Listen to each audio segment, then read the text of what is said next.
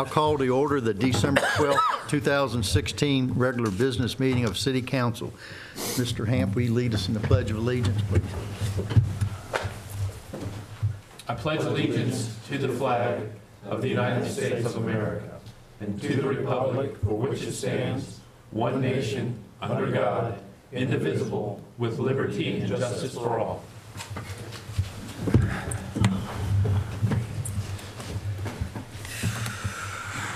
I'll remind those in attendance, if you wish to speak tonight during citizen comment period, there's a sign-up sheet in the back. The first item of business is consideration of the consent agenda. Is there a motion to adopt? So moved. Thank you, Mr. Freeman. Is there a second? Second. Thank you, Ms. Anderson. Any discussion? If not, all in favor say aye. Aye. Opposed? Carries 5-0. Item 3 is a proclamation for Lee Lodge, and I don't think we have anybody here tonight from Lee Lodge, so I presented it last week, so we're good to go on that. Number 4 is matters from council members. Does anybody have anything they'd like to bring to the table tonight? Nobody? I don't really have anything this evening. I guess I'll just give a quick update on questions I'd had of staff for the de-icing program, and that those requests have been made, the purchases have been, and the parts have been ordered. It comes from various vendors, and so the arrival of those come at different times, and as such, and so I just wanted to manage expectations a little bit, is that there may be a winter event before that equipment is ready to be placed into service. But we believe that at worst case scenario, it would be available after January the 30th. But certainly our awesome public works staff will do all they can to get that in service as the parts become available. And so again, just manage expectations a little bit. So in other words, we just want rain until February. We just want rain until February, exactly. Right. Takes care of that. Item 5 is to receive a presentation from Didewick and Company, Certified Public Accountants, of the city's comprehensive annual financial report for the fiscal year ending June the 30th, 2016. Mr. Shaw. Mr. Mayor, if you'd indulge me just a second, one of our TV crews, Cheryl Hildebrand, is an engineer in our IT department and is celebrating her 39th year anniversary with the city as of today. She came to work here 39 years ago in 1977. Well, and Cheryl is she's a diligent employee, but she's also a lot of fun to work with. And on a personal note, Cheryl and I were in Miss Driver's first grade elementary school class together. And back in the day, I'm not going to say how far back in the day, but so anyway, I wanted to acknowledge that. That's quite a career in public service. Well, I think I remember the first day she came to work because she started in the police department, and I was a police officer at the time.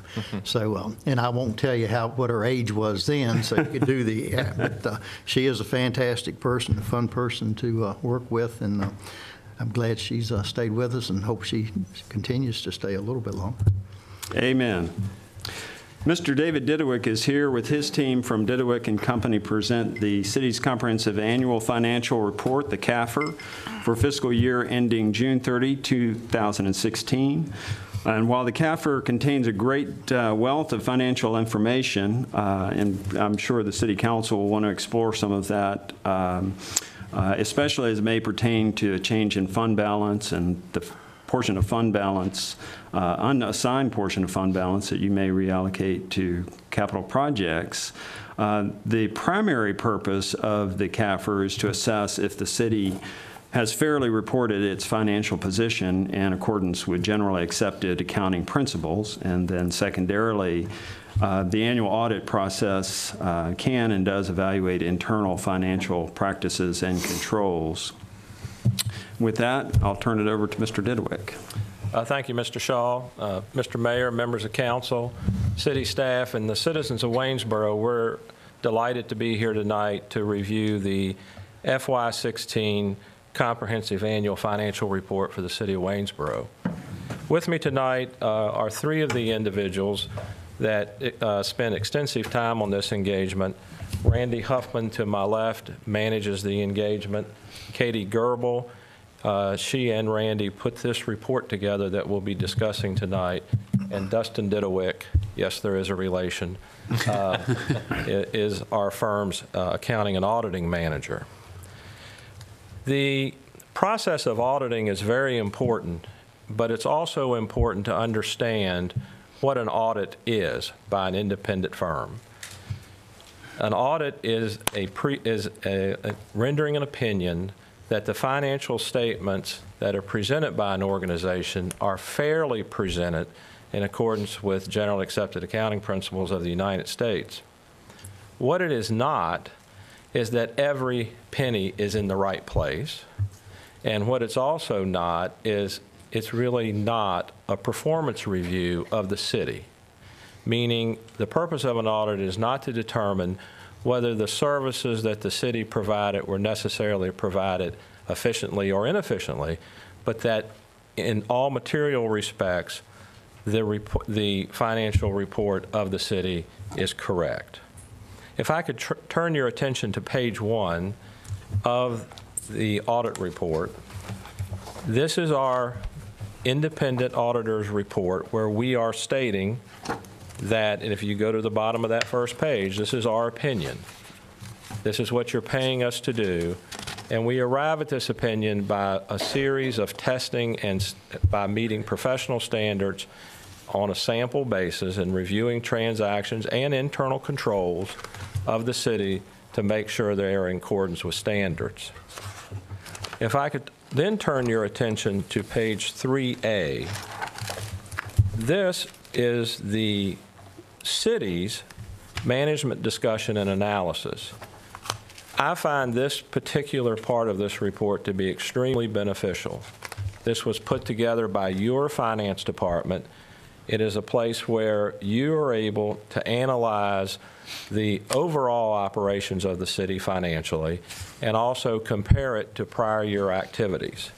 So I encourage all of you to look at this in detail. I'm now going to turn the report over, or the presentation over to Katie. As I said earlier, she is one of the people that put this report together. I appreciate Katie being here tonight because she's suffering with a really bad cold, but she is the most knowledgeable with these numbers. So Katie?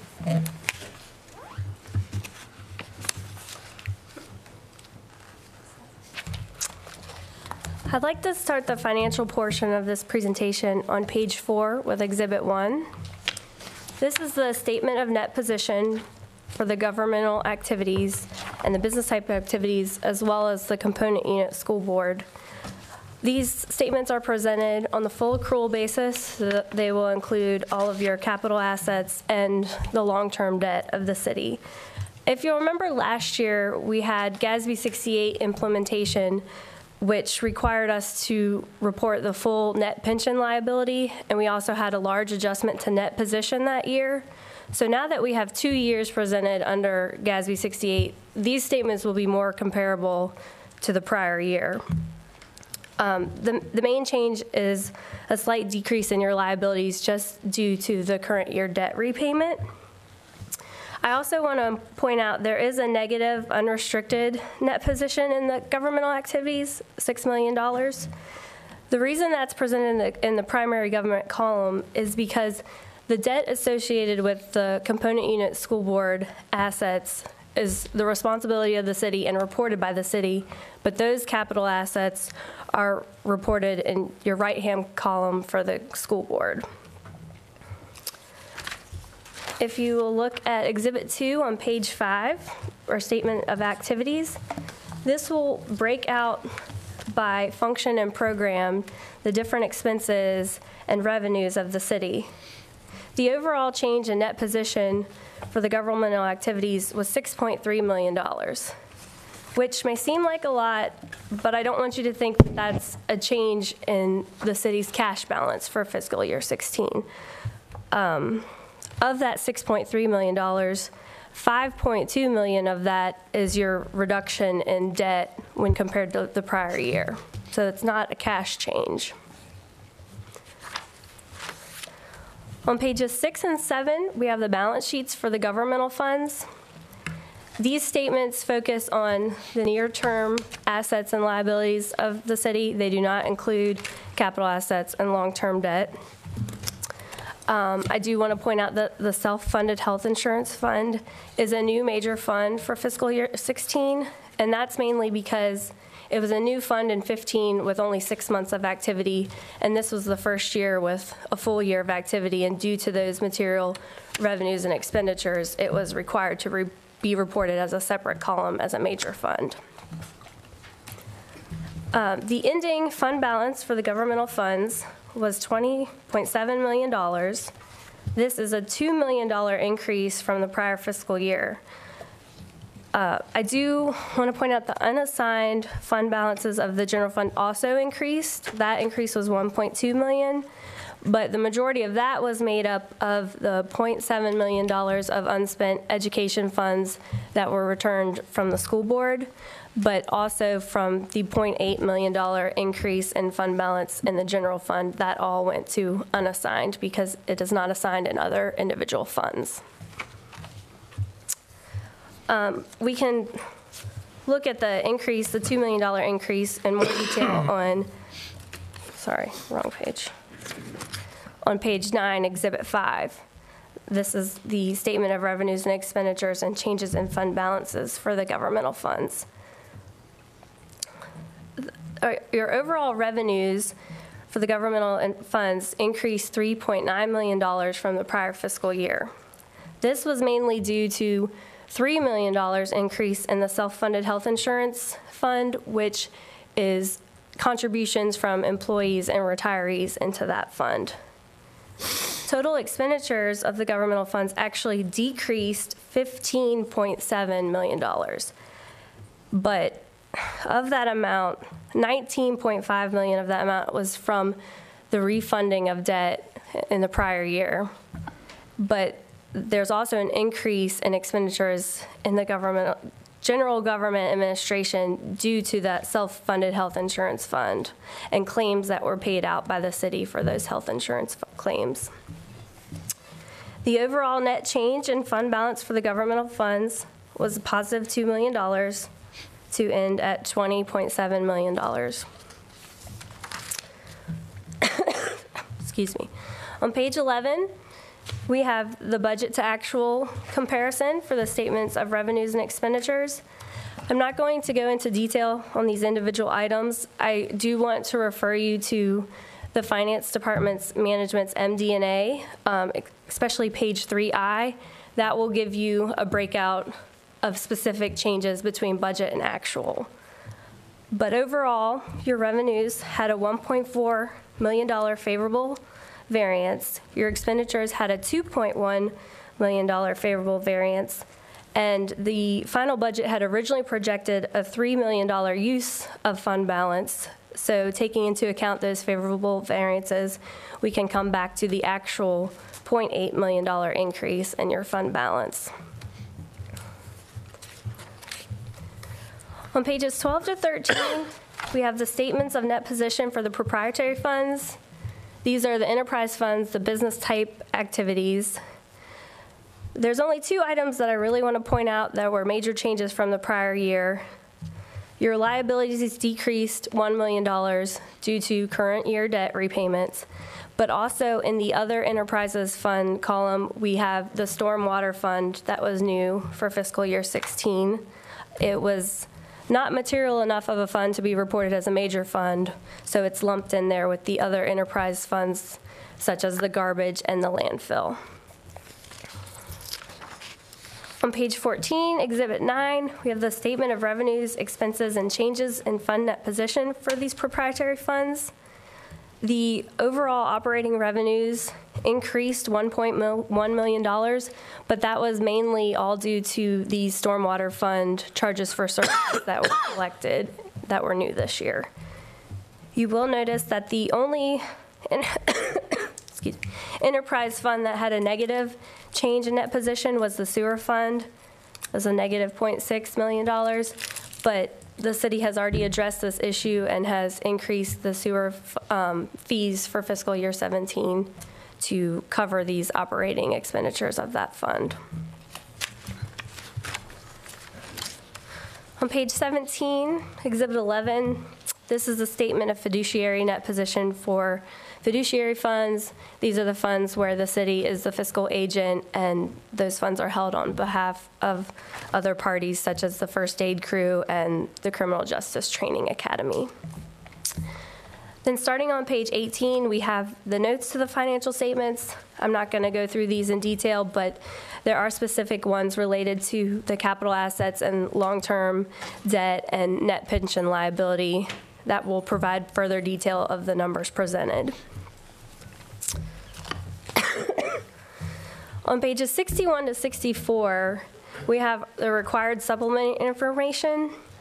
This is related to the net pension liability and other post-employment benefits that the city is required to report, and the liabilities they are now required to report in the face of the statements. These relate to all the city employees as well as the school non-professional employees, because the professional employees are covered by the state. For pages 65 on, that will include all the combining schedules and individual fund schedules. Everything rolls forward to the statements we've already looked at, but if you would like more detail on an individual fund as well as the separate school board funds, all of that detail and supplemental information can be found there. I will now turn it over to Randy for the compliance section.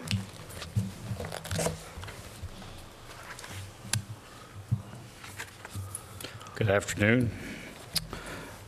If you would flip to pages 122 and 123 of the report. This is our report on the internal control over financial reporting required by government auditing standards. This report identified one material weakness that we'll discuss in the schedule of findings and question costs. On page 124 to 125 is our report on compliance for each major program required by the uniform guidance. We issued an unmodified report as the city complied with all the compliance requirements that could have a direct and material effect on the major programs that were tested during the current year. On pages 126 and 127 is our schedule of findings and question cost. Item 1G lists the federal programs that were tested as major programs during the current year. Also, I will draw your attention to item 1H as the uniform guidance replaced the OMB Circular A133 required by single audit. The uniform guidance also changed the threshold for the Type A, Type B programs that are considered major. The threshold used to be $300,000, and under the uniform guidance, it's now $750,000 to determine the major programs. Item 2 notes the finding related to the financial statement audit. Finding 08-1 is a repeated material weakness due to the material adjustments being necessary for the city records to be in compliance with generally accepted accounting principles. Also under item 2 is the city and the school board's response to this finding. On pages 128 to 130 is the city's schedule of expenditures of federal awards. This lists each federal granting agency and the amount of federal expenditures for each program for the current year. I'll now turn it back to David for closing remarks. So I'm very pleased to be able to report that we were able to issue the unmodified opinion. Some of you may have heard of this referred to previously as a clean opinion. I also want to compliment the city staff from the manager's office right through. We had no difficulty dealing with anyone and being able to obtain the information we needed to complete the audit, and they demonstrated tremendous professionalism during our processes.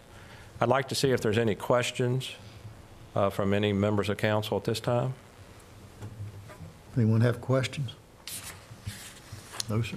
What I strongly recommend that you do is, if you, in reviewing this in more detail, if you ever have questions regarding the finances of the city, You have a very professional finance department here, and I encourage you to consult with them if, in fact, you would like us to meet with you at any time to give you any additional guidance. We'd be happy to do that, but you're very fortunate here to have excellent people on staff. It's a real privilege to be able to serve the city and an honor to continue after so many years of service. And again, I want to thank each member of the city staff, the school board, and the EDA for their help in completing this process. And I certainly wish all of you a very happy holiday. Same to you. Thank you. Thank you.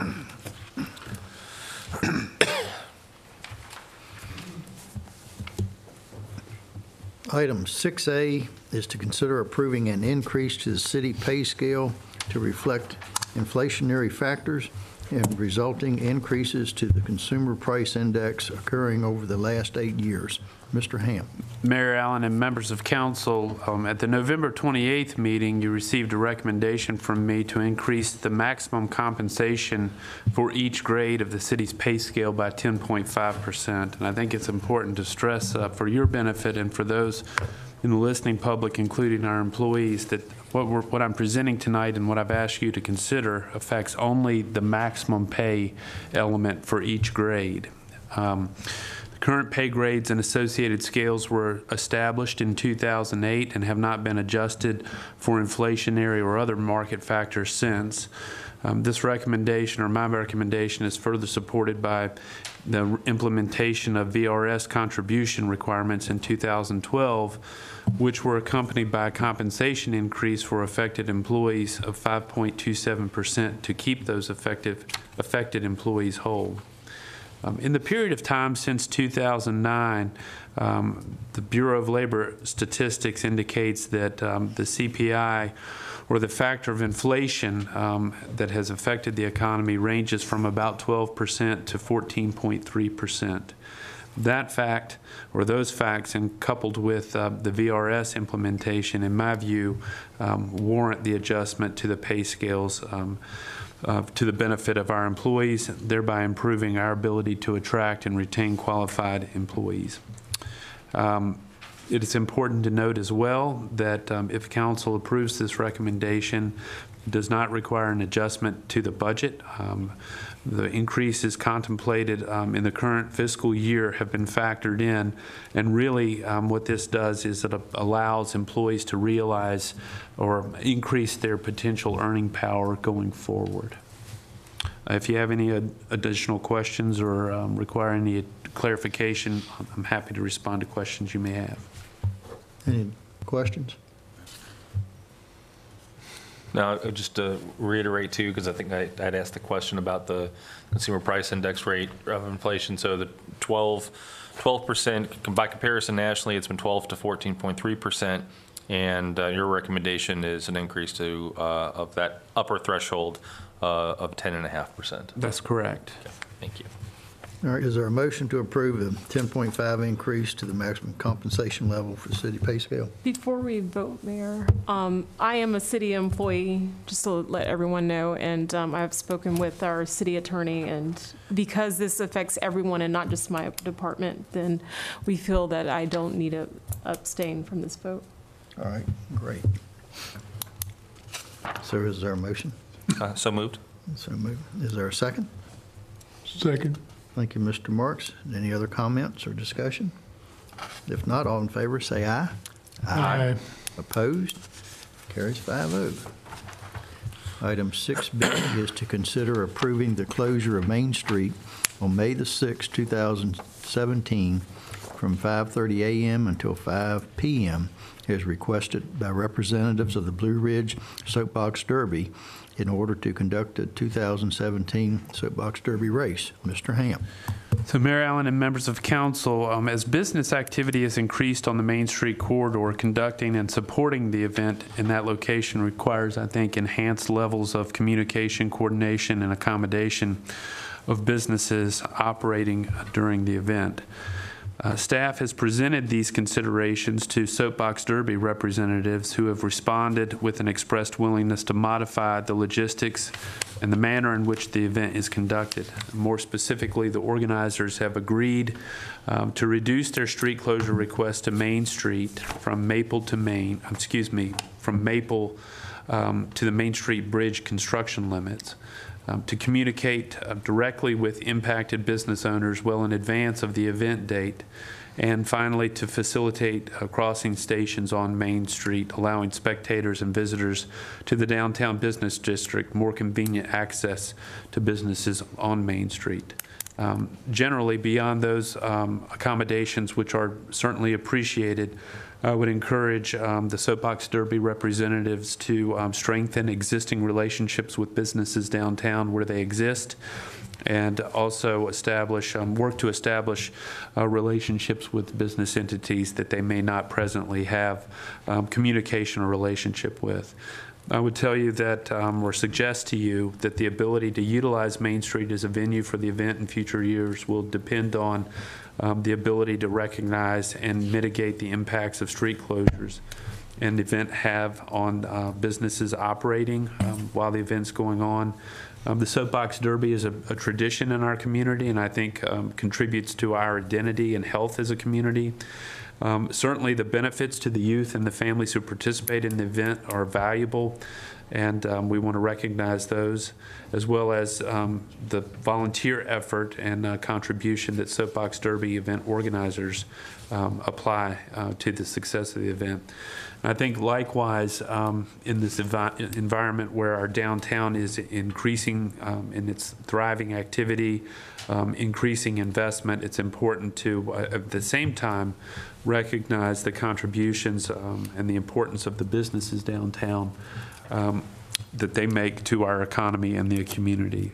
So having said that, I'd note that the street closure requests have been reduced simply to the Main Street, as not reflected in your application. And it'd be my recommendation that you approve the request. Thank you, Mr. Hamper. Are there any questions from council members? If not, is there a motion to approve the street closure? So moved. Is there a second? Second. Thank you, Mr. Freeman. Thank you, Ms. Anderson. Any other discussion? I serve on that board in a roundabout way. They have their meetings at nights that I have a conflict, so I haven't been able to attend any meetings over the last couple of years, and I can't really understand why they keep me on their board, but I like to go help, and I do volunteer for them in any way I can, but I will abstain from the vote tonight. So all in favor of approving the closure of Main Street as requested, say aye. Aye. And opposed, I'll abstain. So it carries 4 and 1 abstention. Thank you. Thank you. Item 7A is to consider adopting a resolution in support of Virginia's Certificate of Public Need program for medical facilities as requested by Augusta Health. Mr. Hamp.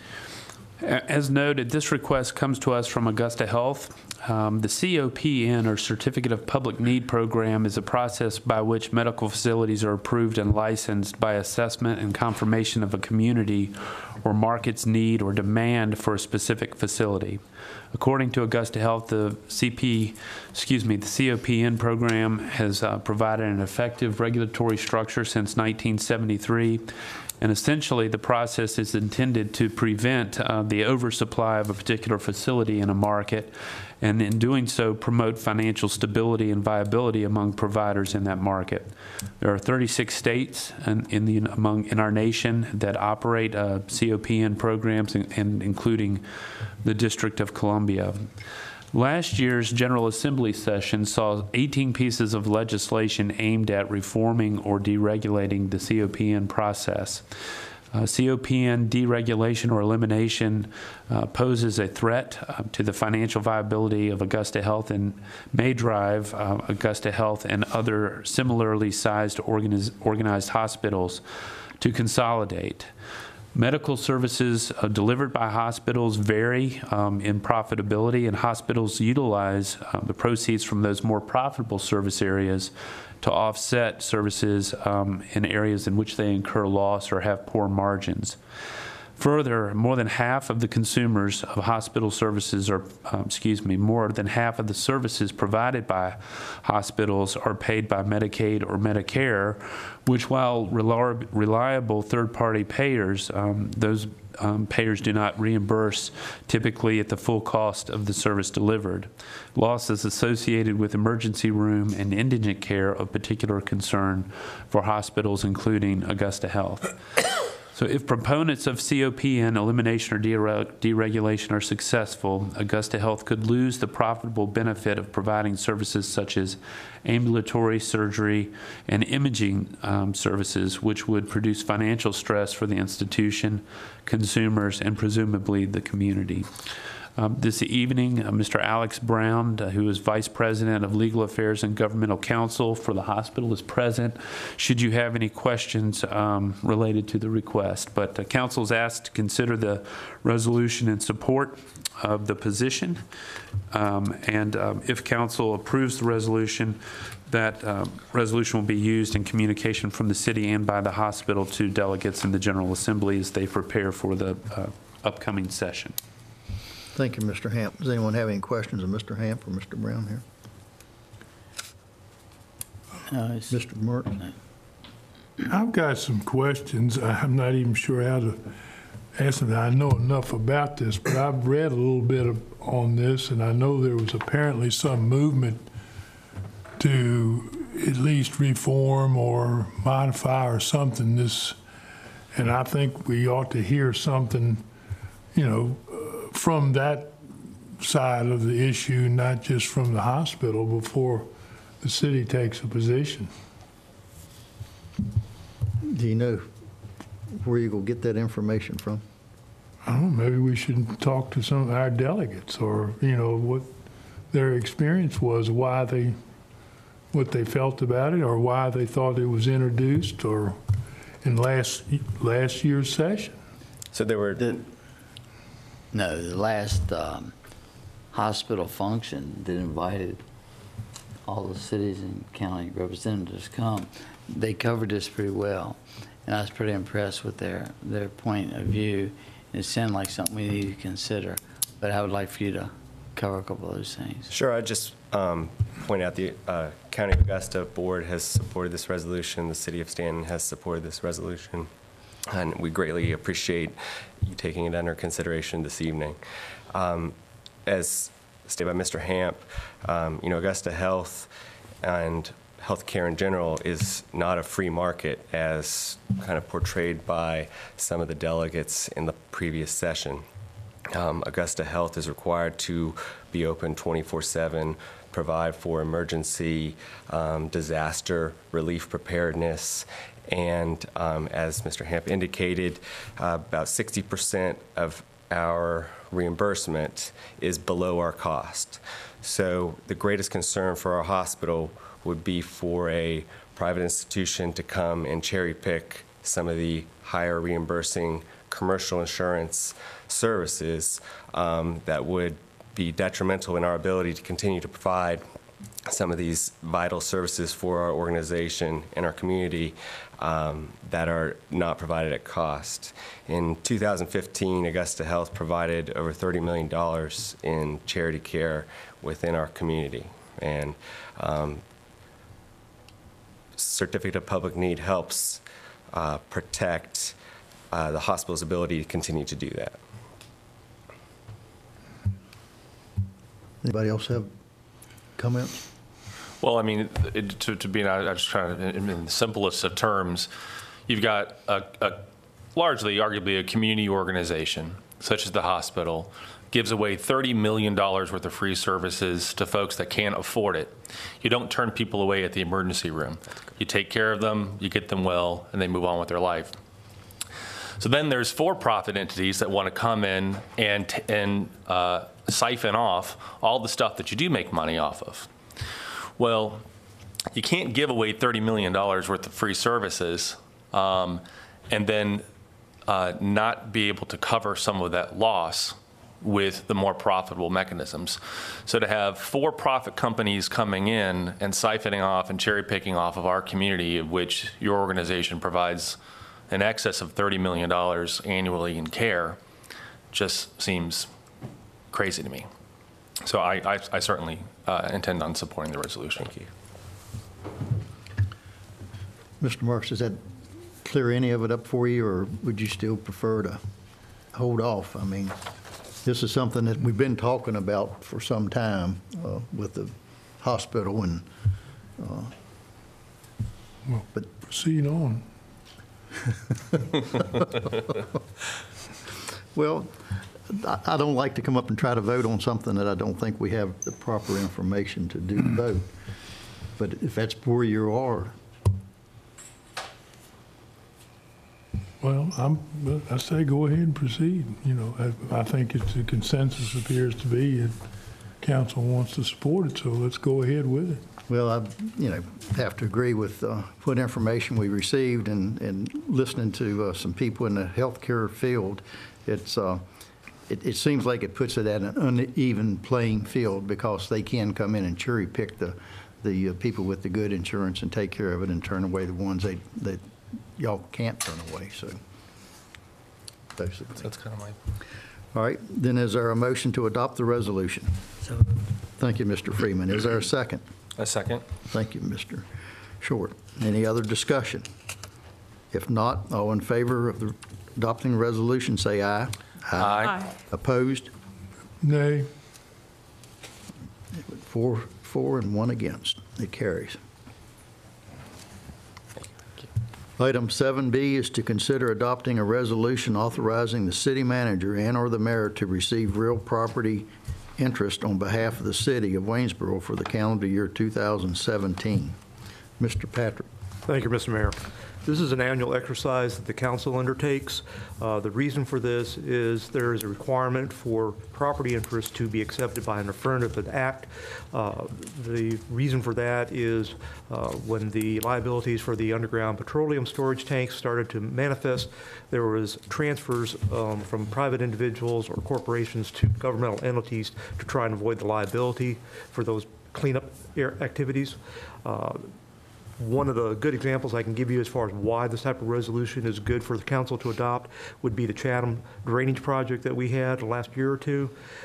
If we would have to go forward and have council accept all of those real property interests, in that case being easements, for every project, we would be having quite a bit of activity at a lot of council meetings.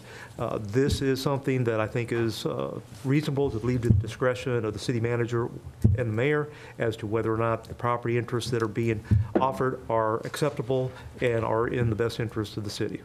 So we would recommend that the council approve this resolution. Thank you. Are there any questions concerning this matter?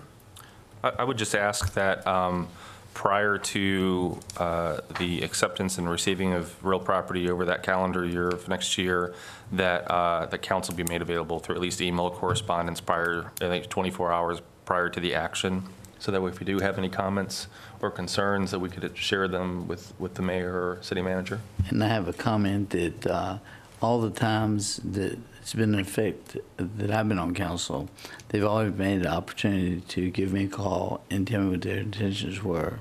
So I appreciate that and assure that they will continue. Right. Thank you. Just that through codification process to clear that out.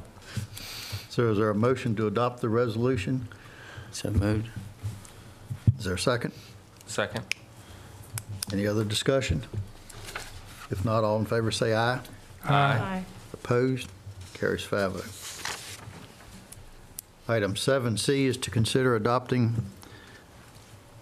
resolution authorizing an incentive package to support the construction of a Virginia Museum of Natural History campus in downtown Waynesboro. Mr. Hamp. Mayor Allen and members of council, the council considered this resolution and information a year ago this time, given that we have 2 new members and that the work in pursuit of a Waynesboro campus for the Virginia Museum of Natural History remains active. I think it would be helpful and beneficial to the cause to have this council confirm or reaffirm its support for the project. Highlighting certain notes that it's estimated that the center would attract between 45,000 and 85,000 visitors a year. That includes both residents in the region and visitors to the valley and tourists traveling on the Blue Ridge Parkway and the Skyline Drive. The total job impact could be up to 20 jobs, and that would be direct and indirect job creation. But obviously, this is an important opportunity that the city and our Economic Development Authority have been working closely with the museum representatives and their board.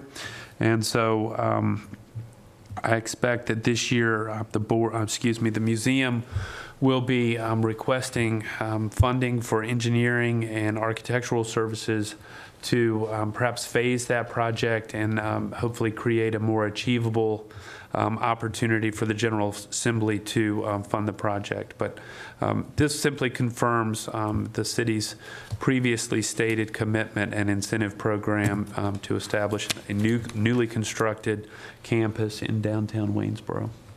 Thank you, Mr. Hamp. Is there any questions of Mr. Hamp? I would just ask that the resolution include the specific dollar amount that we're requesting for it. Again, if the museum's approach is to articulate a specific dollar amount, I think that should be reflected in the resolution. Okay. Is that not Yes, fair? I think we can incorporate an amendment on the final version. Yes, that's been asked for by council, and that can certainly be included. Okay. Anything else? So is there a motion to adopt the resolution with the amendment, putting the amount? So moved. Thank you, Mr. Marks. Is there a second? Second. Thank you. Is there any other discussion? If not, all in favor of adopting the resolution, say aye. Aye. Opposed? Carries 5-0. 7D is to consider adopting a resolution authorizing a city manager to purchase real property, 1018 West Main Street, for municipal or school purposes. Mr. Hamp. So the council should be aware that I've entered into a contract to purchase that real property located at 1018 West Main Street. We anticipate that the property will have value both during and subsequent to the school renovation project. The current assessed value is $184,700. Purchase price is $176,000. The resolution is necessary in order for me to complete the purchase of the property. Are there any questions concerning this matter, council? Is there a motion to adopt the resolution? So moved. Ms. Anderson, is there a second? Second. Thank you, Mr. Short. Is there any other discussion? If not, all in favor, say aye. Aye. All opposed? Carries 5-0. Item 8 is to receive a presentation from Deputy City Manager of the city's quarterly financial report. Mr. Shaw. Mr. Mayor, members of council, you've been provided the city's FY 2017 first quarter financial report for the period ending September 30th. The report details revenues and expenditures for the general fund and the enterprise funds. Fund summary is provided with supporting departmental detail. The supporting detail provides an account description, the FY17 original budget, the FY17 amended budget, and the FY17 first quarter actual expenditures or revenues, and then a variance, which is the remaining fiscal year balance, and then finally the percentage of funds spent or collected. With 1 quarter of the year elapsed, the city's total revenues and expenditures in the general fund and enterprise funds were at or near 25% within reasonable and explainable limits. In reality, you shouldn't expect that all the revenues and expenditures would be at precisely 25% because the revenue collection expenditure activity isn't distributed evenly throughout the budget year. My examination, Mr. Prevett's examination of the quarterly report would indicate that we're tracking as budgeted. I would note 2 items of perhaps interest. One is that in the first quarter, we've paid off the debt on the Town Center Incentive Program, which is something I think we've talked about for a number of years now, that when that occurred that there would be nearly $800,000 of debt service relief And then the other thing is just to be aware of, and it would not be something that you could glean from the first quarter report, because it has to do with sales tax revenues, that we receive the state, our portion of state sales tax revenue on about a 2-month delay. So the funds that were collected in in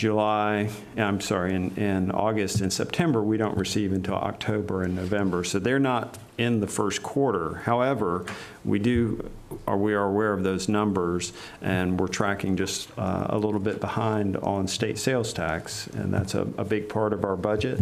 And it's not something that necessarily to be alarmed about, but it's something to be aware of. I'm glad to answer any questions you might have. Anybody have any questions of Mr. Shaw? No action is required on that. Item number 9A is to consider introducing an ordinance appropriating $10,000 in state drug seizure funds for transfer to the general fund to provide for document scanning and digital storage services for the police department. Mr. Hamp. Unless there are questions from council. Are there any questions? If not, is there a motion to introduce the ordinance? So moved. Thank you, Mr. Freeman. This ordinance will be considered at the next regular business meeting, City Council. Item 9B is to consider appropriating a portion of the school facility maintenance reserve in the amount of $176,000 to the general fund for the purchase of property for municipal or school purposes. Mr. Hamp. So I think it's important to note first that this consideration of this appropriation ordinance will be an exception to our normal process, and council will be asked to consider and adopt this ordinance effective this evening as an emergency procedure in order that we may close on the property by the end of the current calendar year, and anticipating that we may not have a second meeting in December. Having said that, this appropriation ordinance supplies the necessary funds to acquire the property at 1018 West Main Street. Thank you. Are there any questions from council? If not, is there a motion to adopt the ordinance? So moved. Thank you, Mrs. Anderson. Is there a second? Second. Thank you, Mr. Marks. All in favor, say aye. Aye. Opposed? Carries 5-0. Number 10 has been taken off tonight. We have no people for appointment. Number 11, communications correspondence. Mr. Hamp. The only item I have is to point out to council that our second meeting in December would be scheduled for December the 26th, which is a holiday. And staff does not see any pressing matters that would prevent us from canceling the second meeting in December if that's the council's desire and approve. The will of council, would y'all like to cancel our meeting? Move the meeting to the 25th of December? I'm fine with it. You go right ahead. I'm fine with canceling it slant. All right, then we'll go ahead and cancel. We need a motion to cancel since it is a regularly scheduled meeting. All right, so is there a motion to cancel the 26th meeting? So moved. Thank you, Ms. Anderson. Is there a second? Second. Thank you, Mr. Short. Any other discussion? If not, all in favor of canceling it, please say aye. Aye. Opposed? Carries 5-0. Thank you. Anything else, Mr. Hamp? We have citizens, no, sir, I don't. I'm getting ahead of myself here. If I could just add on, kind of piggyback on to the real property discussion this evening. I've talked to a couple of school board members about, I think, a nice opportunity for us to potentially get together as a group and have a conversation in January. And so I would just kind of gauge council's interest in doing that. I think it could be a very welcoming opportunity to have a discussion about this major capital investment as we move into the new year. And just want to see what you all thought about that. I think it's a good idea. Yeah. If you could get that for January, thank you.